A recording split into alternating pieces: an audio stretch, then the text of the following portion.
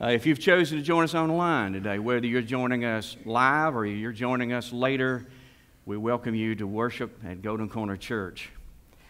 The first 4 books of the New Testament tell us that on the night before his crucifixion, Jesus met together with his 12 disciples.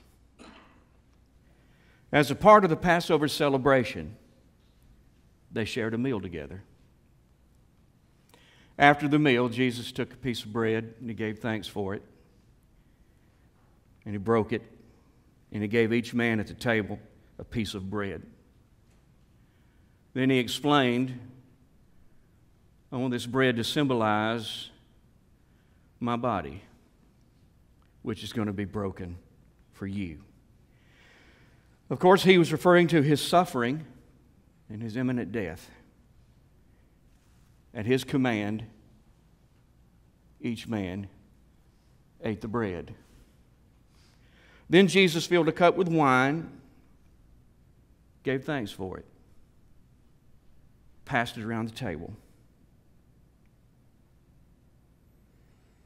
Then he explained that this wine symbolizes my blood,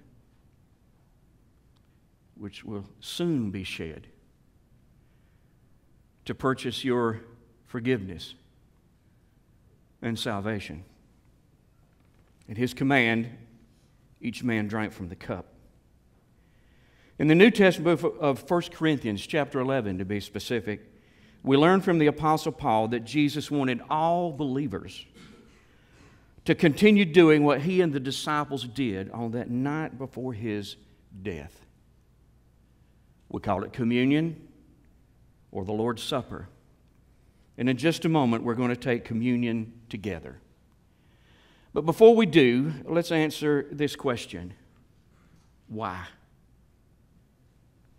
Why do you suppose Jesus wants us to continue the practice of communion? Let me share 3 answers. Answer number 1, communion jogs our memory. In 1 Corinthians 11, Paul was clear about why Jesus wants us to continue observing communion. Do this in remembrance of me, Jesus said. We observe communion as a reminder that Jesus died and shed his blood for us. You see, we human beings, we're forgetful. I read through the Old Testament this year, and I got to be honest with you, I was shocked at times at how forgetful the Israelites were. They constantly forgot God and all that he had done for them, and as a result, they often took God for granted.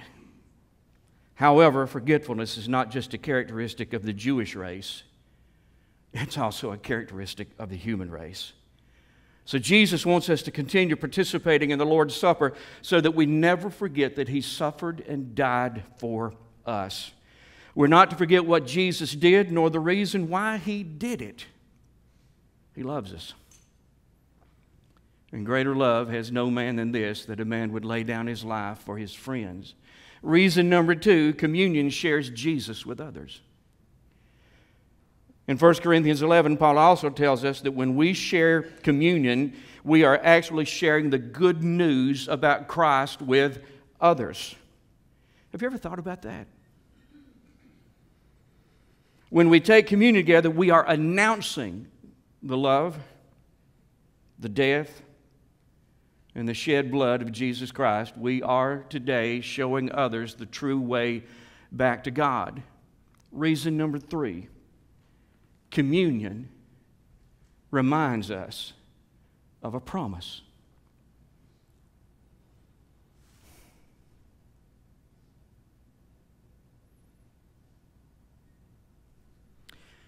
On a night that was intended to be a celebration, Jesus bombarded the disciples with bad news.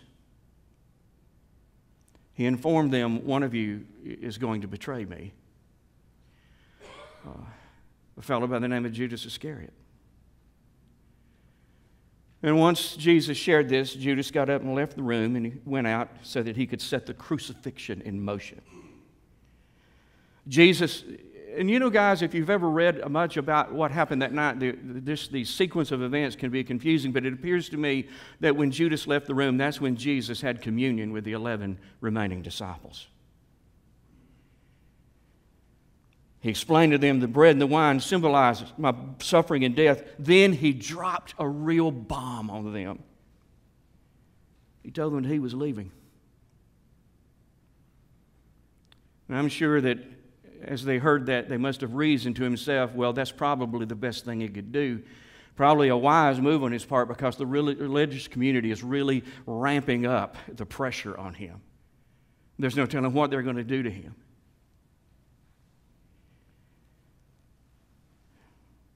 But Jesus clarified what he meant. He was going to leave this earth. And he was going back to be with the Father. He was leaving them, and to make matters worse, they couldn't go with him, not yet. As you can imagine, this news devastated the disciples. Now, with all this in mind, I want you to read a verse with me, because it appears to me that at this point in the evening, Jesus has already communicated to them, guys, this is what the bread and wine represents, and I want you to continue, even after I'm gone, I want you to continue doing this. And then he made them a promise. Now I want you to look what he said. Matthew chapter 26, verse 29. He said, mark my words. I will not drink wine again until the day I drink it new with you. You see those two words? Mark my words. He said, I will not drink wine again until the day I drink it new with you in my Father's kingdom. It's very important that you notice those two words, with you. Jesus promised them that he wouldn't participate in this meal again until they were all reunited with him. Jesus just made these men a big, big promise. However, he made it in such a way that was so subtle, I'm not sure that these men caught it. So later in the conversation, Jesus made himself crystal clear. John chapter 14, verse 1 through 3, Jesus said, don't let your hearts be troubled. Trust in God and trust also in me. There is more than enough room in my Father's home. If this were not so, would I have told you that I'm going to prepare a place for you? Boy, you got to see this. When everything is ready. When everything is ready. Here's the promise. I will come and get you, so that you will always be with me where I am. Jesus just told these men that this life isn't all there is.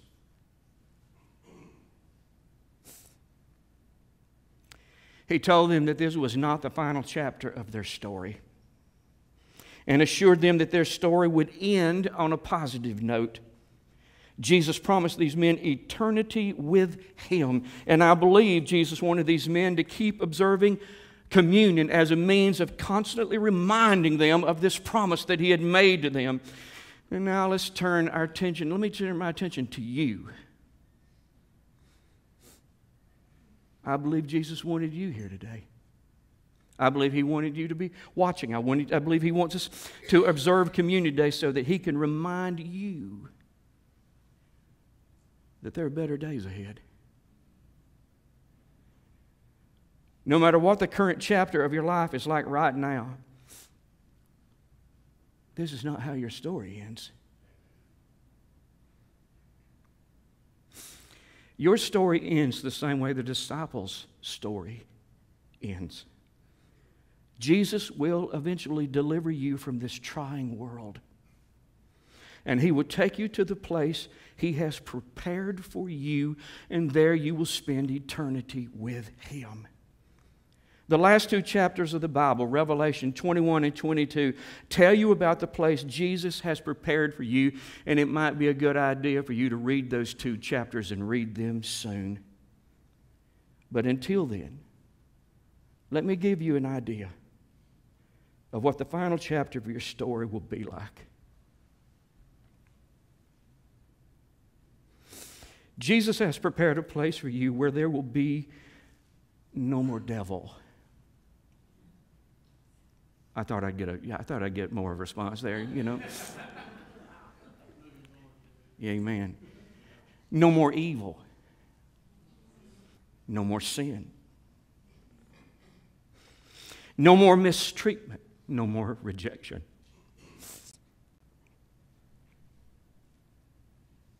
No more betrayal. No more loneliness. No more slander. No more misunderstandings. There will be no more sorrow. No more fear. No more pain. No more crying.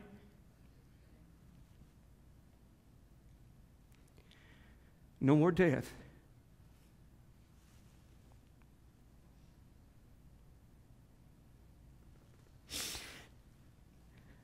No more cancer. No more dementia or Alzheimer's. No more pandemics. Come on now.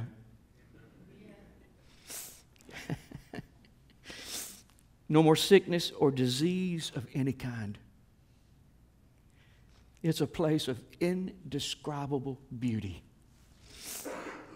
It's a place where all believers will be reunited.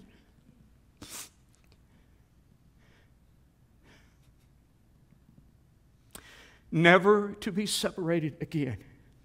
And according to my Bible, there's a river there.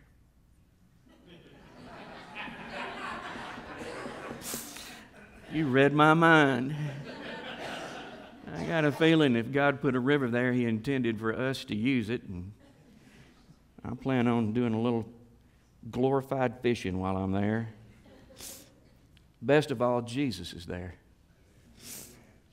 And we will enjoy Him and we will worship Him forever and ever.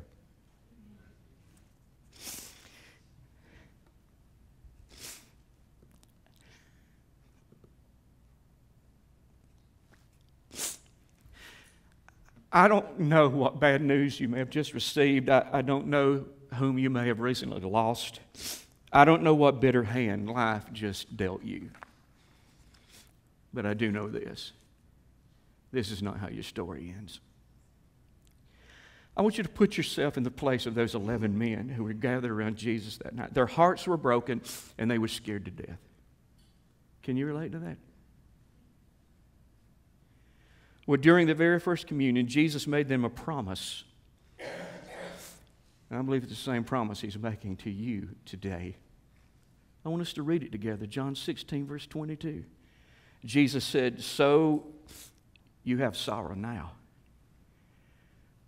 Boy, you say, "Granny, He nailed it.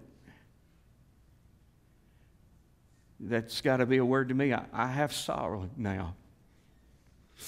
But He said, "I'll see you again. Then you will rejoice. And no one can rob you of that joy." Hodge translation is what Jesus is saying to you. This is not how your story ends. Your sorrow will one day be turned into joy. There are better days ahead. So as we partake in the Lord's Supper today, yes, I want us all to look back and remember everything that Jesus has done for us. But today, I also want us to look ahead to everything that awaits us. Let's pray together.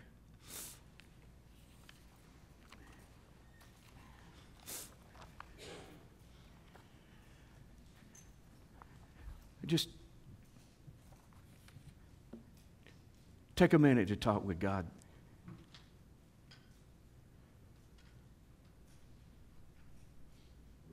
Look back to the cross.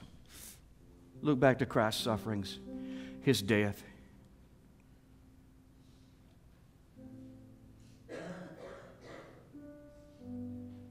Give thanks for His sacrifice and how it is translated into your forgiveness and salvation. And actually, the price that paid for your redemption and your place in heaven. But I want you to look ahead with great anticipation, understanding that His suffering and His death and His blood purchased you a place in heaven that is coming. And I want you to say, "Thank you, God." Thank you, Lord, for everything you do for us, everything you've done for us, everything you will one day do for us. In Jesus' name, amen.